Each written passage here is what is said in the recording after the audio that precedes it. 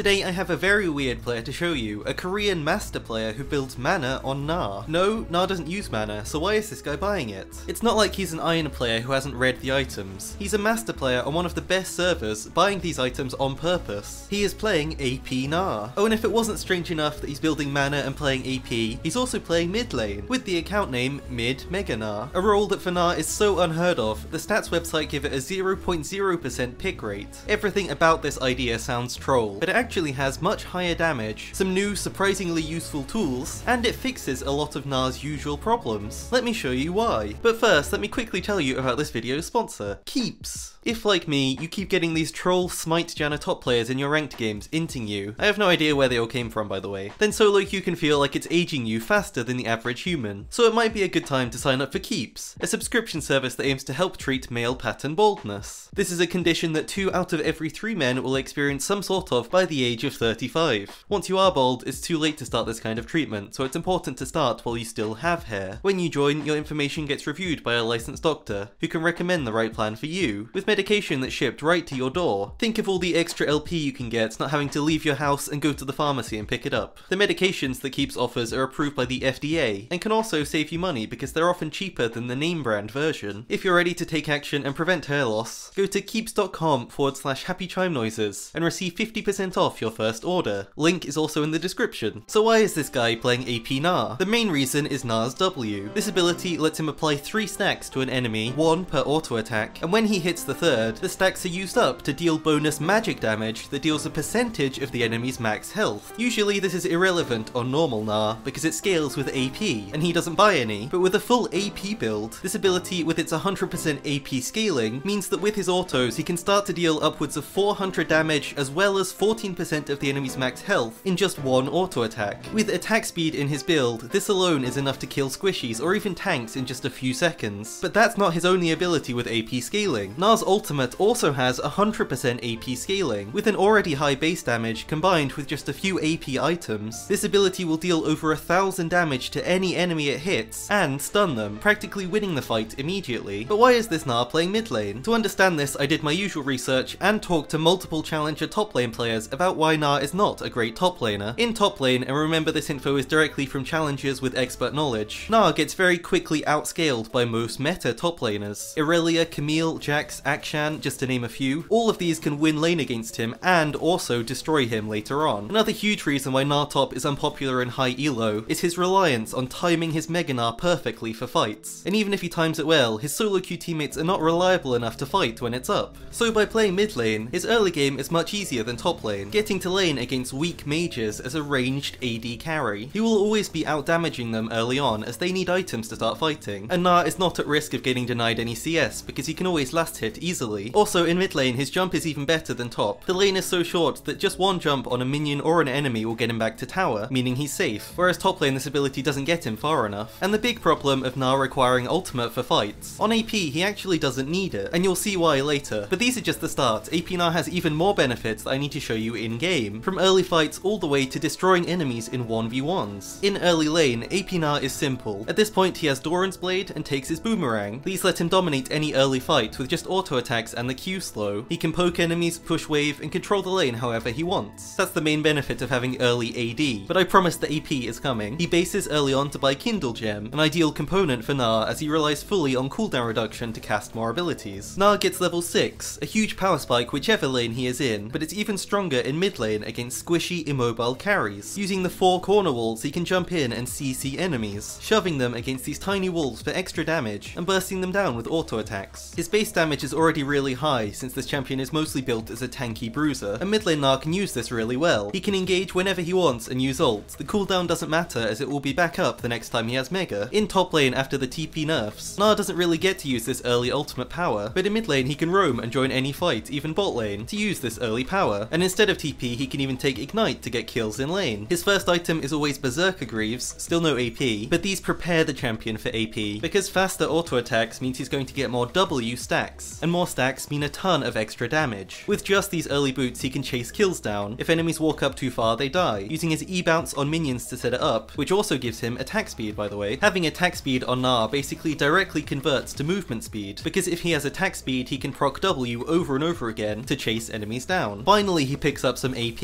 a lost chapter. By itself, it's pretty much useless, except for the fact it builds into Everfrost. This gives Gnar a new, unexpected CC, as well as a huge amount of AP and even more ability haste. Much like everyone who is watching this video, people in his games do not expect this item at all. He walks back to lane, playing normally, and suddenly a random range CC comes out of a champion that should not be able to buy it. It is impossible to predict, because the only way enemies could know is if they were constantly checking his inventory. This item is really good because it sets up so many 1v1s and picks that Gnar could otherwise not get, even helping him engage fights and set up his full combo. Usually Gnar struggles to reach enemies with his ult and CC, but with Everfrost he can get a ranged engage that lets him transform into Mega, jump in and hit a free ult, setting up his auto attack damage. Everfrost CC also lasts longer than Gnar's ultimate's knockback, so he can CC enemies to set up the ult, press ult to push enemies towards his team's damage, and the enemies remain CC'd in front of them, which sets up a fight perfectly. He doesn't even need a wall anymore to get a useful engage. At this point Gnar starts to move into a side lane, even buying a rage knife just for more attack speed so he can proc his W stacks even more often. 800 gold for 25% more attack speed, and it only takes up one slot, so it's pretty valuable for AP Gnar. Using his W stack damage, he now wants to look for 1v1 kills in the side lane, chasing enemies down with the speed boost, transforming and using ult if needed to finish off the kill. But his W damage is so crazy high he barely even needs it. He even takes Ghost in some games to help him reach enemies easier in side lane as well as in teamfights. Teamfights are usually Gnar's hardest point of the game. By now he's falling off. He's building full tank items and relying only on his ultimate to really carry the fight. On the other hand, AP Gnar just picked up Nash's Tooth and is beginning to power spike. Usually for teamfights he wants to charge up Mid Gnar and join the fight just as it activates to land a huge ult, which his team can follow up on. The best thing about AP Gnar is that it doesn't really matter which form he is in at the start of the fight. If he's in Mega, that's great. He can still land a high damage AP ultimate to CC and kill enemies. If he's in mini form, it's still great. He can act as a backline DPS champion, popping his W on the enemy frontline to shred through their health with the repeated max HP damage. This damage is absolutely stupid. Gnar just needs a single W proc to take away the majority of a bruiser's health bar. It's the same style as a Vayne, who deals max HP damage converted to true damage. Gnar instead converts his to magic damage, so it's not quite as OP, but it's still really useful. His auto attacks in Mega form are slightly weaker as he doesn't have the W stacks, but with his Q damage, W stun and Nash's Tooth he can still finish off kills himself, not having to rely on his teammates for damage. In fights, Everfrost can completely change the game. Gnar can finally set up a huge engage without having to risk enemies flashing away from it. High elo players will always flash away from a normal Gnar ultimate engage, if they have the tools to do so, but with Everfrost randomly coming out of nowhere, it's unexpected even in Korean Master, giving him a free setup for his ult. But it's not just good for an engage, it also gives him a ridiculous CC chain. In this game, the enemies have one way to win, a fed Akali with an insanely good flank. But even though she's fed and in a great position, Gnar completely denies her, Everfrosting for 1.5 seconds of CC, into another 1.5 seconds of ultimate CC, into 1.25 seconds of WCC, letting his AD carry DPS her the whole time and take her down to win the fight. Some would say that 4.25 seconds of CC is too long, and I would agree, that sounds awful to play against. It's a very similar length to Morgana, but Gnar actually has the auto attack damage to go with it, and finish off the kill himself. In late game, Gnar is actually outscaling split pushers. Look at this fight against a late game Irelia, with Gnar on low health. There is no chance the meta Gnar build could win this 1v1. He doesn't even have enough damage to kill her, but AP Gnar gets a quick 3 auto attacks off to stack his W, removing 75% of Irelia's health bar instantly, then transforming and using just 1 Q to finish off the kill. This damage is ridiculous, so clearly this build is impressive, but there are a few problems before we give it a rating on our tier list. The gold he wastes buying mana is a pretty big one. Here's the build that he likes the most: attack speed boots into Everfrost and Nash's Tooth, into Wit's End to give him even more attack speed and the bonus magic damage on every auto attack, then often even buying Death's Dance to help him beat AD champions in a side lane. But this item literally got buffed this patch to also include magic damage, so it's probably incredibly broken in any 1v1. He has tested some other builds, and I would like to recommend his Cosmic Drive build. Cosmic Drive has great synergy with Gnar as it also has a 3-hit passive, giving him loads of movement speed and AP to make him even more impactful in fights. He's tested Crown and Rocket Belt as well. Crown is great against high damage enemy teams, but all it really does is help him take less damage, and if he wanted to do that he might as well just go tank. Rocket Belt is good as he doesn't have to build mana, and it can let him get his engage off easier. He takes lethal tempo every game so that he can have sustained DPS that can kill any target. I think this is a great choice. So overall, this pick is super interesting. It makes Gnar much more useful in solo queue, no longer needing a team to follow up on his engages and win games. He's happy to win fights himself in a side lane or even 1v5 DPS in a team fight. The main downfall of this strategy strategy is how squishy he ends up being. Gnar is not an easy champion to master, since he's pretty much two different champions with different abilities, and also different amounts of health, damage, and resistances. There's lots of variables. Combining this with not having any magic resist or armor, Mini Gnar is very easy to one-shot, and Mega Gnar is not much better, being immobile and deceivingly not actually tanky. So because of this, my rating for this build in high elo is a 5 out of 10. Let me explain. Mid lane I think is a great adaptation. The damage build is also good for his impact on the game, but due to his low range, and Mega Gnar pretty much removing his best AP ability, he now just gets new problems to deal with, and in high elo these are just as bad. For Diamond and below I would actually highly recommend this style. I think a full damage build like this is a great thing to one-trick. It's got a high skill cap and you're rewarded if you master it. Also it can win games by surprising enemies with Everfrost and bursting people in just a few autos. You don't need to worry about being punished for being squishy if you're constantly killing people in 1v1s with no counterplay. They're not going to be able to dodge your really high damage auto attacks. Thanks again to Keeps for sponsoring this video, link is in the description. Thanks so much for watching.